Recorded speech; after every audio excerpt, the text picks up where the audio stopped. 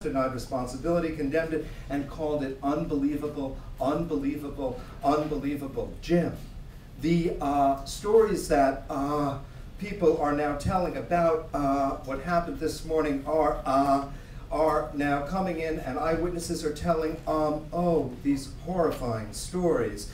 People, before the two buildings collapsed, jumping out of windows, falling to their deaths, trying to escape the burning plane and the smoke. One eyewitness, a man by Kenny Joannaman, tells us that when he was in the building, do we have Kenny?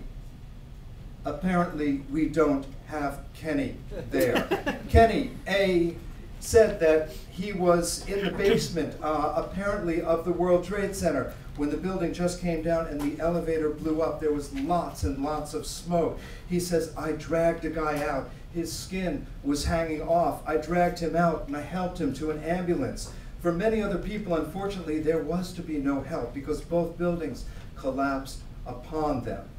And recapping what we've told you, we have America under attack. A terrorist attack is what President Bush is calling it. Both World Trade Center towers have collapsed. The scene in New York is one of disbelief. Smoke is now obscuring the entire skyline of Manhattan. All fell. Federal buildings in New York and Washington, D.C. are closed. There have been attacks in Washington as well. We have a report of the Pentagon being struck by a plane. The fire is still burning there. There was a report of a car bomb outside the State Department. That has since been shot down. We also have a report, we had a report that there was a bomb in the Capitol building, but that has since been shot down as well. Most of the federal buildings in Washington have been evacuated, the Treasury Department, the Capitol, even the White House, where reporters were hurriedly herded out of the building where a plane was circling overhead. It's unclear who was responsible for these attacks, and that will become clear in the weeks and months ahead. But clearly, this was a coordinated attack.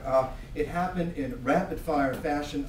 One plane, then another, into the World Trade Center in New York, and then a third plane crashing into the Pentagon in Washington, and a fourth plane crashing. We believe it may be connected. We don't verify that yet, but crashing in Pennsylvania, this all happened very quickly, and the reports just came in as quickly. We are boarding Air Force One. They have bomb squads out here checking all our gear. Here on Capitol Hill, we've just been told the Capitol is being evacuated and that all reporters follow the America under attack. War coverage continues from WABC Radio News. This is WABC New York City. It just blew up. A big explosion. People started running. It was chaos everywhere. An eyewitness describing the scene in what used to be the World Trade Center towers in Lower Manhattan.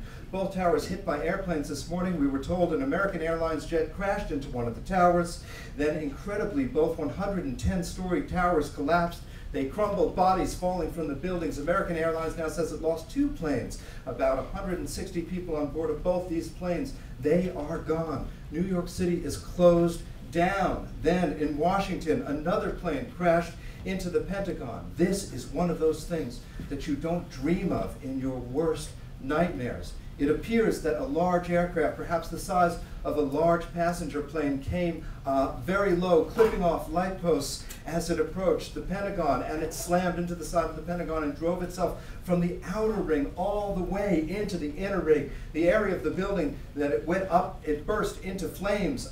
There are many, many floors of destruction deep inside the heart of the Pentagon. No casualties numbered yet, but they're sure to be high. Another large plane has crashed in southeastern Pennsylvania in Somerset County. Apparently that may be a United jet that was hijacked out of Chicago. The FBI is now trying to determine who is responsible for today's attacks. All planes are grounded around the country. A gargantuan explosion. Oh my God, I don't believe it. An eyewitness to an unbelievable disaster in the past hour. A plane apparently hit one of the World Trade Center towers in Lower Manhattan in New York. America under attack. Our coverage continues. WABC News. This is WABC New York City.